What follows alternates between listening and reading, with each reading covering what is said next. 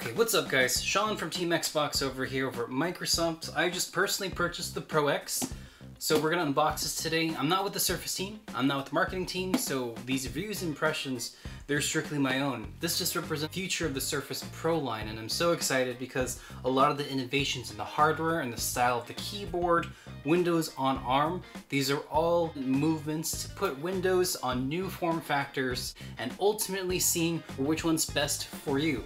Nice, beautiful, simple packaging. We have the base version that runs at $9.99. Let's open this up.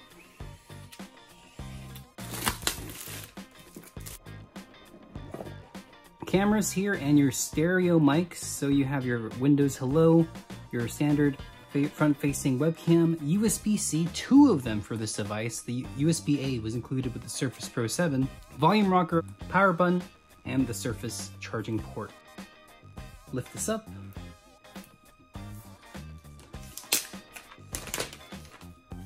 Now the Surface Pro X only comes currently in the black color, so we'll see how this is lined and see if we can scratch it or not. And my god, the first impressions are this thing is pretty light. It's definitely an improvement over the standard Surface line. For reference, we have the Surface Pro 7 over here, and you can see immediate differences. Difference right there. The Surface Pro X is much thinner. It's a little taller, and the port differences, so you have the USB-C on the Pro 7, the USB-A, this charging port. On this side, all you have is the volume rocker and the Surface adapter on this side. And on your left side, there's only the headphone jack for the Pro 7, and if you look closely, you have 2 USB-Cs on this side. There's no headphone jack on the Pro X. Standard kickstand, you've seen this since Surface Pro 4, 5, 6, and 7, and it's a completely different hinge. And I'm noticing that, let's see which one goes farther down, about the same in terms of how far down they can go. So the hinge design has been redone, not 1 but 2 screws for the Surface Pro 7, and they must have redesigned the hinge because it's a different chassis for this type of device. This has a micro SD card slot. The Surface Pro X doesn't have in that corner, but you do have this pin eject tool area where you can replace the SSD. One of the older generations iPad Pro 12-inch, so it's the largest iPad screen real estate. This Pro X here has the same size screen with smaller bezels.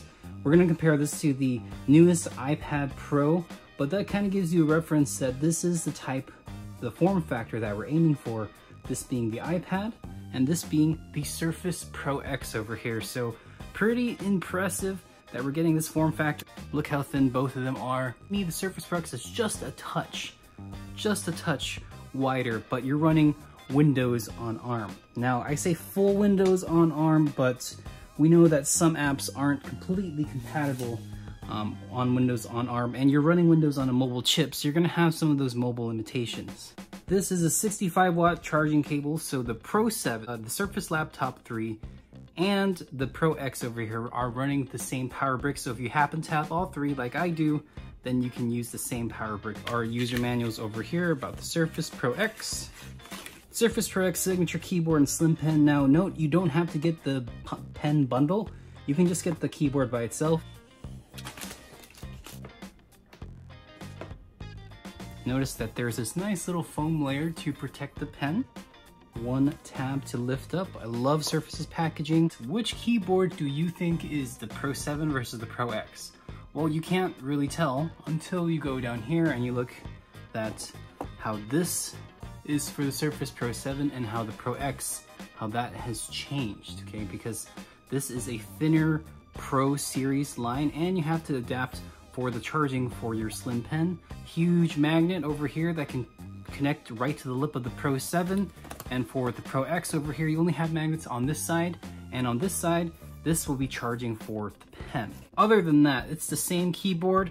They're both Alcantara. This is the traditional Surface Pro 7 pen, and this is the Surface Pro X. You notice that the Pro X pen is much thinner, but they still have this eraser key over here that corresponds to this key. They're the same, and the pen tips, it's a little redesigned right there, and this pen tip looks a little different.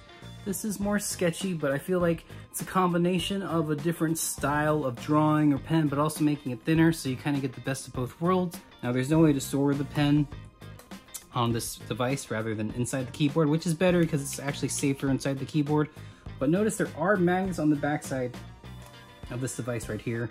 And I think that's mainly just to attach it to the keyboard. So you can put the pen here, but that's unofficial. Don't do that. That's just for this connection. Let's connect the keyboard. There you go. I'll do it again. Nice and flush.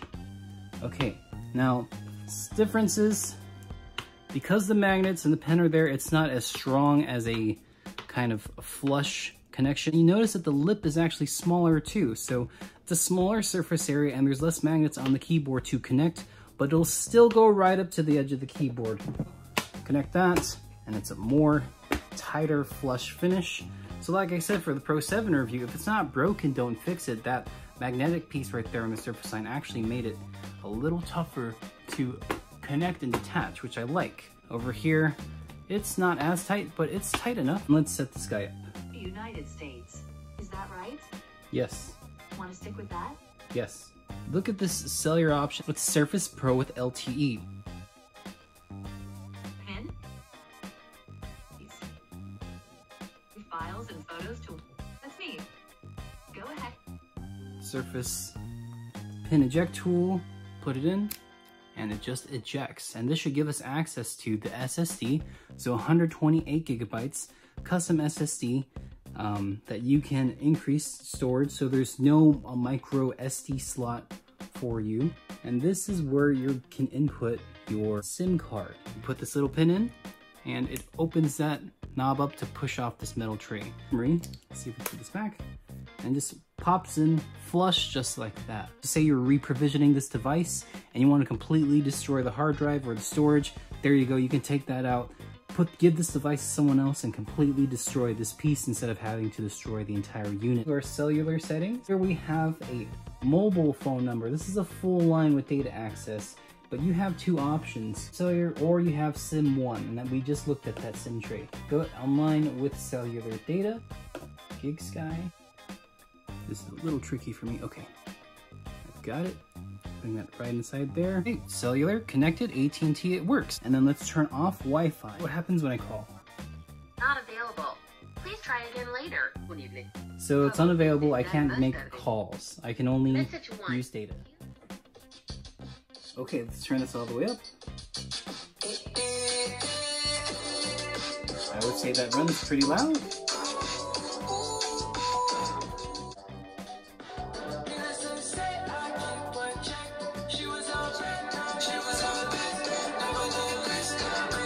Both impressive speaker output on this, but the Surface Pro X seems to run louder.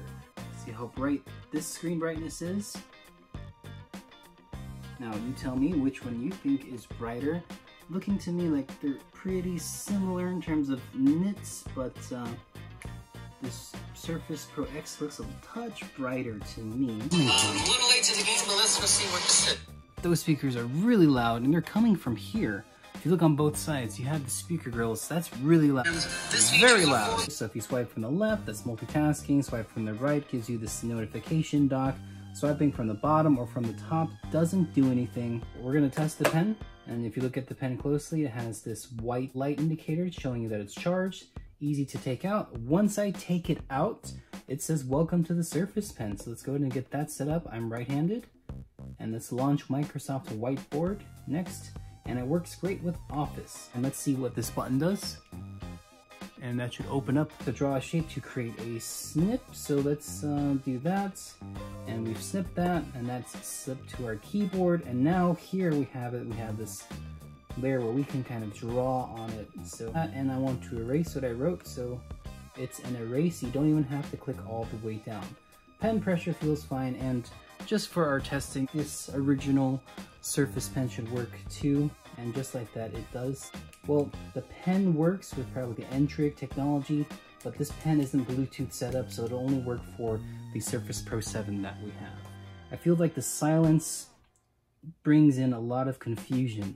Like, can you run all your apps on here? When you're running with this device, things that are optimized for the ARM chip are native apps. So Edge, Office 365. One of my feedback for the team is I wonder why it's so confusing or why there isn't so much documentation on what the limitations are of this device. So either you're hiding the limitations of it, hoping that people understand this is Windows on ARM, or you're embracing that there are limitations, and if you could educate consumers, then that's great. That way I know that this is a browsing, email, Office 365 type of work machine that's always connected and mobile on the go. Talking to the store reps, they said that 95% users just web browse and do Office docs and send emails and don't run these intensive apps. This is not a gaming-centric device. It has an integrated graphics card. It's not going to run, say, these intensive games like Outer Worlds or Gears 5. UWP apps work best in this native environment, so you're still going to have all these types of app supports. You have Netflix and Spotify, Instagram, iTunes, and it's best to optimize to get your apps from the Windows Store over here. Main things like email and web browsing and Office Suite for, say, tech CEOs or corporate workers, you're going to stick to your Office Suite, which it has everything here. The OneNote, Outlook, Excel, PowerPoint, OneDrive. Use Edge if you want the optimal kind of power management process, although you can download Chrome. It won't be able to run Steam games completely. You're gonna have to download Steam for yourself. Trial and error phase, and Creative Cloud just won't work because that's a 64-bit architecture. Some of your apps are gonna run on emulation, namely the heavy intensive ones can emulate and run on here. It's still pure Windows. You'll just find some hiccups. Are in Steam running games, and Adobe Creative Suite are really intensive processes like running Premiere Pro. Now I have to download and do that testing for myself. Really solid build. What a fantastic design. And just holding this is super light. I highly prefer the style and beauty of this device here because, man, it's so thin. It's thinner bezels, it's a larger screen than the Surface Pro 7. The pen style, I'm not gonna lose that where I might lose this one here. Build quality is a 10 out of 10 on this. The fast charge getting up to 80% in an hour, about 50% in 30 minutes. Replaceable and destroyable SSD in case I ever give this device away or you just need a new SSD that you can install in there. The LTE connectivity, having always on. Would you rather work on Office on this, or would you rather work on Office on an iPad or Google Sheets, for example, or any productivity apps on Chrome OS or the iPad OS? Well, I'd rather work on it on full Windows. So that's our overview of the Pro X. Let me know what you guys mainly use your 2-in-1 tablets below. Would you use this as your go-to device? Okay guys, that serves as our unboxing today. Thank you so much for watching. Let me know what device you want to use below in the Pro X family. We're going to do a Surface breakdown of which one's great for you and a full review of this device shortly. So thank you so much. Hope this review helps you, and let's welcome all the launches for the Surface line. Thank you so much for supporting the channel. Okay, bye guys.